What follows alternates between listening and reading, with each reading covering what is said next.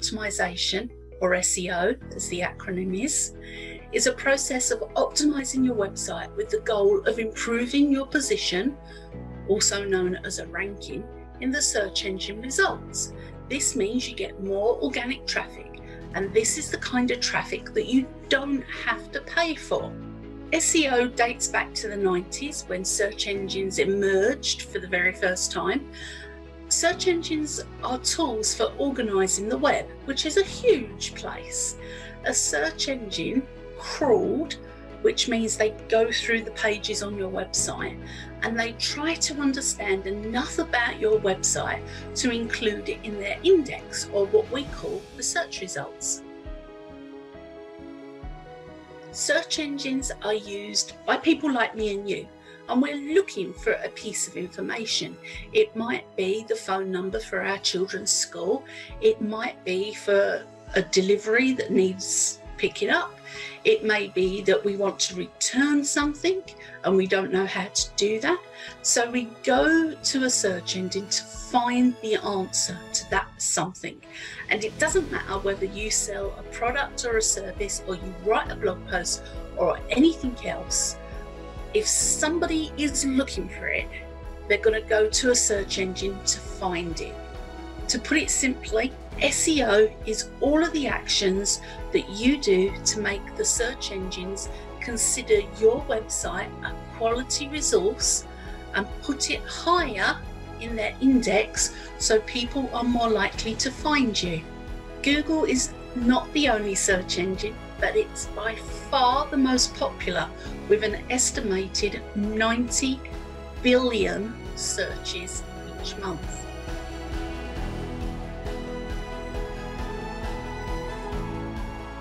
And it's also important to remember that we're not only trying to communicate with Google and their algorithm and Bing and other search engines, but we're also trying to communicate with real people, because Google is just the intermediary between you and your potential customers or your potential readers. So it's important to remember that we're trying to communicate with both.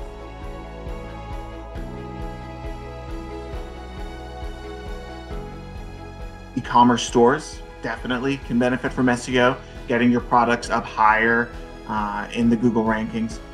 Small businesses, global brands, bloggers, freelancers, just about anybody can benefit from optimizing their website to appear better in search and get their search rankings higher. Because the higher your search rankings go, the better chances are that you'll have the visitors that you want on your website. Now, let's talk about what SEO can do. It can get more organic traffic for good content pages. It means that your pages really must be high quality. They must have information that people want to see. And if you have that, then SEO can help you get more organic traffic to those pages. It can also help you engage with the right users. All the traffic in the world isn't going to do you any good unless the people that land on your page are there to see the type of content that you're serving. And that involves making sure that you're matching up with the intent of that original user, or that user that's coming to your website. SEO is also a good complement for UX design to get you better engagement on your pages. So you may have a team, or maybe it's you, that have worked really, really hard to create a website and pages that create a good customer experience. Well, SEO goes hand in hand with that to make sure that those users that are coming to that page you worked so hard on are engaging with it in the right way, and that they can understand the content that you've created. And then it can also help you discover the best content opportunities. And this may be something you've heard of before, doing keyword research, going out there, seeing what people are looking for, and finding opportunities for you to engage customers in ways that you didn't think of before. Now, what SEO can't do? This is something that's very important to make clear.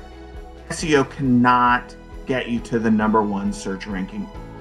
Now, there may be rare instances where you put up a page and all of a sudden the next day you're the top rank.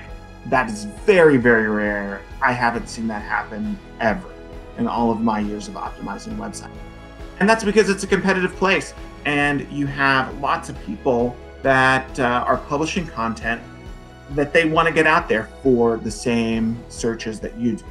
And they are established, they've maybe optimized their sites with some of the same techniques that we're talking about today, and they've been there for days or weeks or months or years.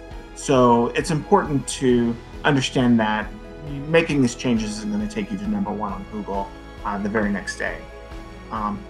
SEO cannot create a buying audience that doesn't exist.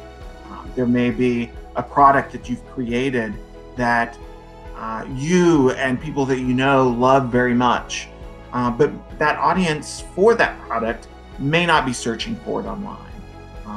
It also may be a great idea for a product, but people don't even know to look for it yet anywhere. And also you may have articles or information where there's just not that many people trying to find that information. And in that case, SEO isn't going to create that audience out of nowhere. You do have to make sure that there is an audience for the content that you're creating and the products that you're publishing about online. And SEO also cannot trick search algorithms into indexing your pages without a really good reason. There may have been times in the past when the world of organic search was maybe a little bit more primitive, and you could hack your way into getting pages up for certain searches where they maybe didn't belong, on the off chance that that user might coincidentally want to engage with your content. You can't do that anymore. You shouldn't do that anymore, but also Google especially sees right around any kind of tricks, any kind of trickery. So Google is only going to serve a page that is actually a good result and matches up with the user intent of the search that you're targeting. Okay, so congratulations.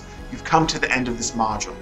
You're now ready to move on and complete the next section in this free SEO Made Easy course from Namecheap.